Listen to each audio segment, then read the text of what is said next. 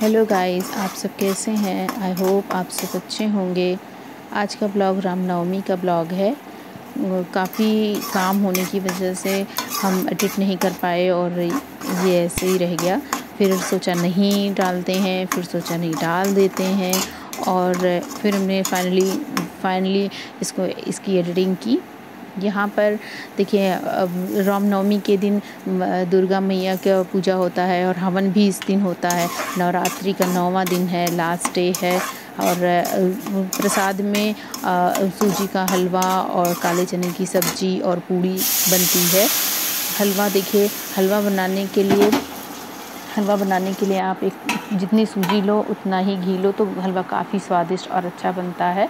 हलवे में अगर पहले आप चीनी डाल दो तो और बाद में पानी डालो तो हलवे में गुठली नहीं पड़ती है, गांठें नहीं पड़ती हैं। हलवा काफ़ी अच्छा होता है। देखिए, बाद में फिर हमने इसको जो है बाद में तेज़ आंच पे चलाया जब वो बन गया तो। और अब हम गैस ऑफ कर देंगे।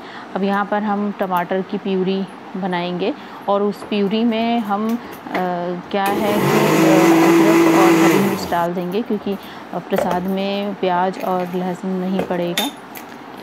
अब कुकर में तेल डाल के सारे तड़के डाल देंगे। तड़के में रहेगा जीरा और काली मिर्च, तेज़पत्ता और दालचीनी। और देखिए, जीरा यहाँ पे डाल दिया और थोड़ा सा हींग भी डाल देंगे ताकि मतलब गैस वैस ना बने और काफ़ी अच्छा रहे। यहाँ पर देखिए, यहाँ पर हमने वो कर लिया, मसालों को पानी में मिला के अच्छे से कर लिया। इसमें हल्दी है और हल्दी, धनिया और काली मिर्च, ये सब डाल के अच्छे से मिला दिया। और फिर यहाँ पर हम आटा लगा लेंगे। एक आलू भी काट दिया काले चने में डालने के लिए। काले चने में एक आलू डाल दिया तो ज़्यादा अच्छा लगता है। और यहाँ पर हम पूड़ियाँ बना लेंगे। क्योंकि देर भी बहुत हो रही है, काफ़ी टाइम हो गया और तो थोड़ा जल्दी हो जाएगा। और इसमें देसी घी में, आज के दिन देसी घी में ही पूड़ियाँ बनती हैं।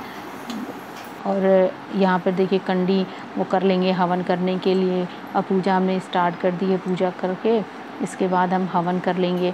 हवन जब हम लेकर बैठे तो अरु करने ही नहीं दे रही थी। यहाँ पर जब हवन लेकर आए तो अरु को भी हवन करना था। मम्मा हम भी करेंगे। और अरु के आँख में धुआं लग रहा था, लेकिन उनको हवन करना था। उन्होंने अपना हवन किया। देखिए, आँख में धुआं लग रहा है, वो अपना बैठी। फिर हम दोनों ने थोड़ा थोड़ा हवन किया और फिर उसके बाद बच्चों को खाना खिला दिया, बच्चों को खाना दे दिया। सबने फिर खाना खाया। यहाँ पर देखिए, हम हवन कर रहे हैं और अरु भी बैठी हैं साथ में। हवन लास्ट में यज्ञ देव को हमने पूड़ी और हलवा भी खिलाया। और फिर उसके बाद यहाँ पर ये लोग खाना खाने बैठ गए। खाना खाए, प्रसाद खाए। अरु तो कुछ खाई नहीं थी, लेकिन उनको चाहिए सब था। और जलेबी भी मंगाई गई क्योंकि सबको पसंद थी। Thank you for watching.